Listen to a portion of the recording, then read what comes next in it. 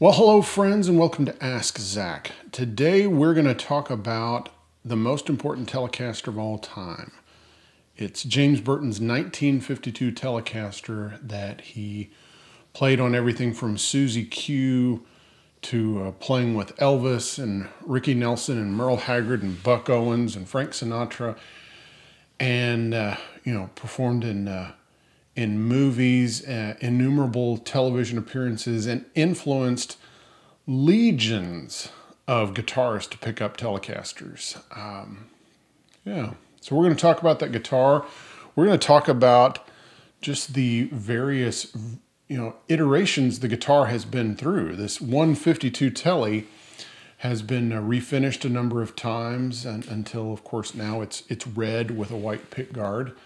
It's kind of a departure from its blackguard origins. But yeah, we're going to talk about that. Gonna show some pictures, show how James customized the guitar and how it's changed through the years until its current state.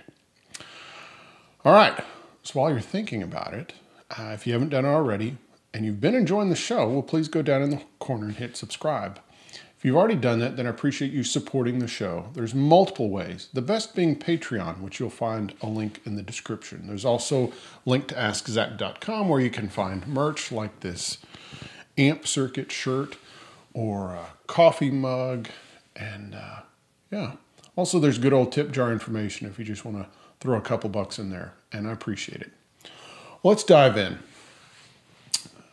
James was born in 1939, and in August 21st, 1939, in Dubberly, Louisiana, which is outside of Shreveport. At the age of 13, he started playing the guitar, and his parents got him a Rex acoustic. Well, actually, in some interviews, he said it's an acoustic. Others, he said it was an electric. But as far as I can tell, a Rex was a brand used by a distributor, and so they used multiple different factories to create these guitars. But in one interview, he indicates it was a 00 or 000 size acoustic guitar, like a Martin, and that it was quite easy to play, which would be very unusual for the time. Usually, if you got a more budget model acoustic guitar, it would have been difficult to play. So other interviews, he indicates also having a Silvertone guitar, and then even getting a Stella that he turned into a dobro that he jacked up the nut on. But in this same year that he's learning how to play and has at least 2 or 3 guitars, he goes into J&S Music in Shreveport, Louisiana in 1952, and he sees a brand new Telecaster hanging on the wall. And he tells his mom that he wants it. They go home. He tells his dad too. And finally, his parents decide to buy him a brand new 1952 Telecaster. Now, as always, I really enjoy putting things in today's dollars so that just we have an understanding of what kind of investment that that James's parents made in young James Burton. So in 1952, a Telecaster would have been $189.50 without case. The case was $39.95 extra. All right, so let's take that into today's money. So that Telecaster in today's money would be $2,100, and the case would have been $449 in today's money, for a whopping total of $2,600. That's not including taxes, for a brand new 1952 Telecaster with the case. So James's parents made a big investment in him, and we can safely say it paid off. So the earliest photo that we have of James with this Tele is this one. So as you can tell, I mean, he looks like he's looks like, he got it when he was 13. Golly, in this photo, he looks like he could be, 14, 15 years old at the most. And pretty soon after this, he, about the age of 15, he starts playing on the Louisiana Hayride. That's a pretty big deal. At this point, he's been playing guitar 2, maybe 3 years tops, and he is already involved in one of the big radio shows of the time. Now, we'll go ahead and pull up another photo. So this is James playing, again, the 52 Tele, unmodified, again, at this point. We see an amp up front. We see him performing with a singer. That is Linda Brannon. And Linda was a young, performer on, in Shreveport on the Louisiana Hayride. And her significance kind of goes way beyond just being a footnote in this story. She would later on in the 1950s, she would marry Jerry Kennedy, who was one of the great A-team, guitarist in Nashville, who would later on become the head of Mercury Records. He would sign Roger Miller and produce all those great Jerry Lee Lewis country albums in the late 60s and 70s. And then Linda and Jerry would have a son named Gordon Kennedy. So there's our little connection there. So, all right, but as you can see, it's James has not modified the guitar yet. Well, fast forward another year or so, you get to 1956, and James has started working some with Dale Hawkins, and they end up writing a tune that James doesn't get credit on. He wrote the music to it. It's called Susie Q. And so it ends up getting recorded in 1957 and released, and it starts, of course, immediately making an impact. James continues to play some with Dale Hawkins until he kind of grows tired of the circuit that Dale is playing in. One of the clubs is called like the It'll Do Club. So James hooks up with another rockabilly performer named Bob Luman. And so here we have another photo of James, and this is one with Bob Luman in the shadows. Now, you can't really see it well yet, but we'll show another picture in a second. But James has already, modified the guitar pretty heavily. Also, through his work with Bob Luman, he gets, reined in or wrangled in to be part of a Roger Corman film. So Roger Corman, creates a film called Carnival Rock, and it's kind of a movie with not a lot of plot to it and a number of rockabilly performers, including Bob Luman and David Houston, which both of them Burton and the Shadows are playing with, and then the Shadows even play a tune by themselves.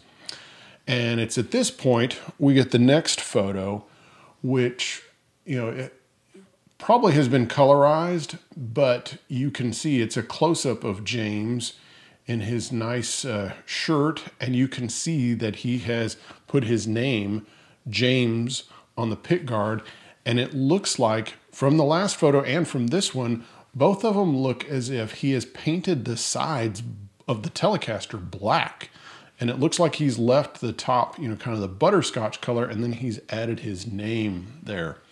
So quite the sharp look. So 57's a really big year. You have the release of Susie Q. You have him playing with Bob Luman. He appears in Carnival Rock. He also goes out to California with Bob Luman, and that's where he gets noticed by Ricky Nelson, and Ricky Nelson offers him a job. And he ends up moving out to Los Angeles and actually lives with Ozzie and Harriet Nelson and their son Ricky, and begins performing with him and also recording. And of course, originally he's just playing rhythm guitar while Joe Maphis plays lead, but he's pretty soon, recording lead.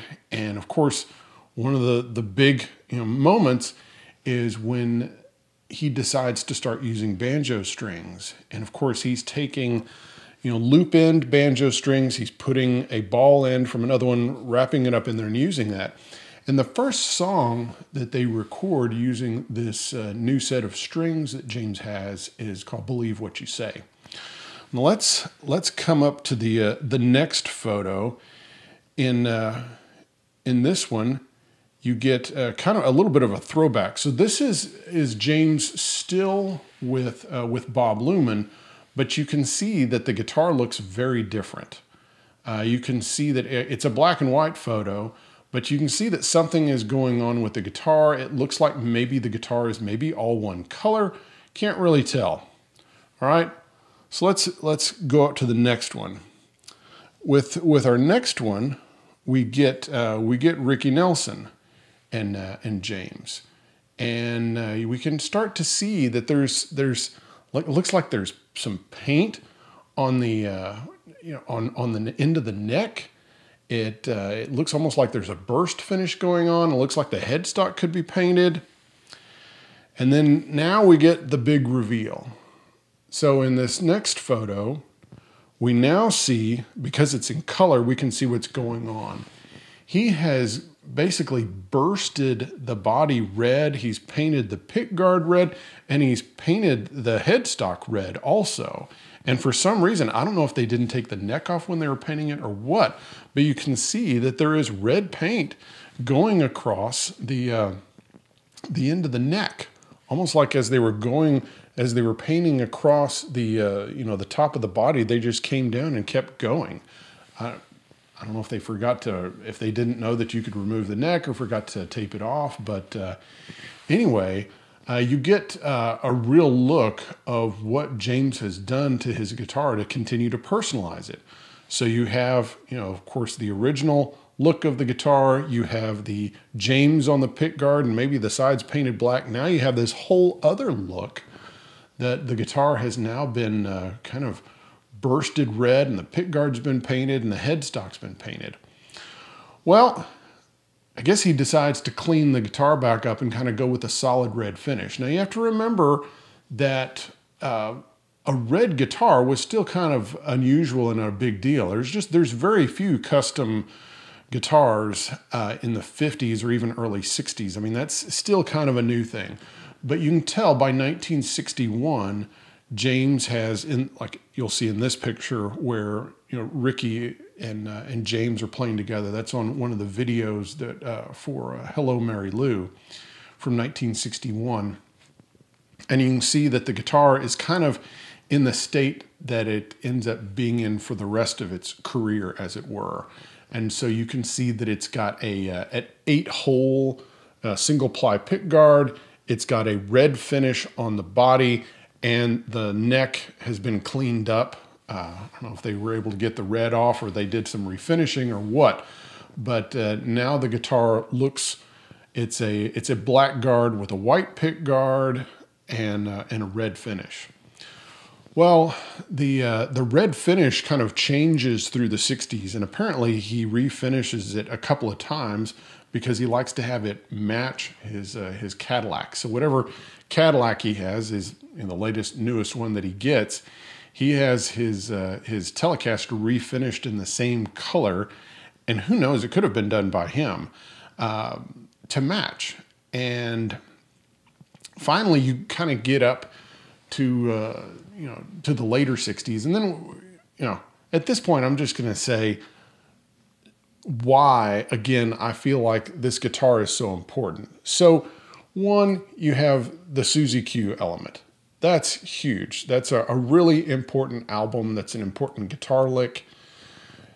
Two, you have the Roger Corman film, which was seen by a lot of young rock and rollers in 1957. And a lot of guys were inspired by seeing James. Then you have James playing, on the radio, on albums.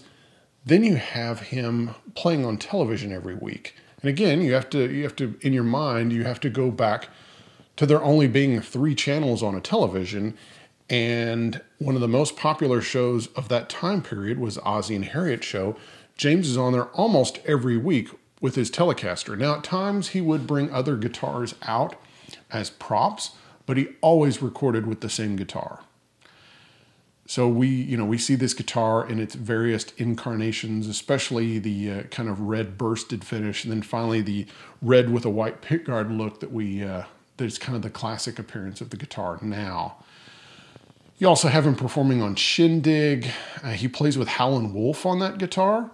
plays with, the Everly Brothers. He records with Merle Haggard, his incredibly important, California albums that he, recorded in the mid to late 60s, where you get everything from The Bottle Let Me Down to, Working Man Blues and everything in between. You get, work with Frank Sinatra. You get work with, Buck Owens. This is his main guitar, and he's using it on all these, and the Ricky Nelson stuff. You get all Hello Mary Lou, Fools Rush In.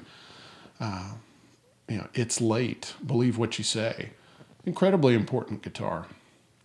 By the late 1960s, he has started playing some other Telecasters at times. There is a really strange guitar that I've only been able to find a little bit of information about it, just a photo or two.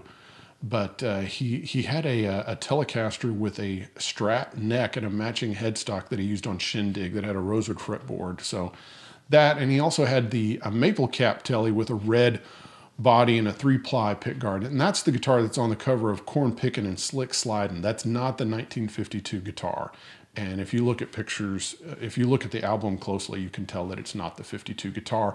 The logo on the headstock's in the wrong position. It's not the same guitar. That 52 Tele, it gets refinished one more time, and it gets done by Fender. And so Fender offers to refinish the guitar for James. Now, and they take it, and well, James takes the guitar down to Fender, and he takes his neck and all the hardware and the pickup off because he doesn't want that changed out, because he knew they would do that, which is smart. And they refinish it to the current kind of dark red that it is now. And then he brought back the hardware and they put it all back together. The guitar kind of gets retired in 1969. So in 69, Fender gave him the pink Paisley Tele, and I'll do an episode on that later on. But they give him that guitar, and he plays the first couple of dates with Elvis in Vegas in the summer of 1969. He plays them with the 52 Tele, and the recordings are fantastic. It's it's just that guitar plugged straight into a blackface twin reverb with JBL D120F speakers, and it's beautiful stuff. You can just look up Elvis 1969 Vegas, and you'll get these recordings, and they're really cool. And yeah, he uses it for that, and then he retires it, and he starts playing the Paisley. He starts playing that with Elvis and all the other stuff that he ends up doing, through the 70s and 80s up until his signature model is created. There are a few times where he pulls it out of retirement, evidently with Emmylou Harris on a recording session or two. Hank DeVito, Emmy's steel player, indicated that the Paisley guitar was stuck on a truck somewhere, and so he pulled out the 52 Tele, and he said it was hotter, had more output than the Paisley. And then in the 80s, Johnny Lee did a cover of a Ricky Nelson tune, and James pulled out the old red 52 Tele. Of course, more recently, the 52 Tele was on display at the Musicians Hall of Fame, and J.D. Simo and I, took some crazy video of it. And one of the most interesting things about it is, one, the frets are gone. So it's been worn down. The frets have just been worn down to nothing. It's interesting that he never had Fender refret the neck, that instead of having the guitar refretted, he just went on, he jumped onto another Tele. The other really interesting thing about the guitar is that after Fender refinished it, he pulled all the finish off the back of the body. So the front is red, the sides are red, but the back of the guitar is down to the raw ash. And I would love to know why he did that. But that's kind of the tale of James's 1952 Telecaster that inspired so many people. So many people started playing the Telecaster from seeing him play with Ricky Nelson on the Ozzie and Harriet show, or Shindig, or playing with Elvis, or hearing him play on so many recordings. All right, now we're going to do two things. We're going to do kind of Zach's book nook, and then at the end, I'm going to have a little clip of me playing my favorite James Burton guitar solo. All right, so now for our book nook. So now we're going to go way back in time. This is a book that I found at at a used bookstore, probably in the late 1980s, and this is way out of print, but yet you can find it on eBay and such. It's just called the Guitar Player Book, and so this is very yellowed. I mean, it's in bad shape, but most of these interviews are from Guitar Player magazine from the 60s and 70s, and they've never been reprinted. And by this point, a lot of those magazines are in bad condition also.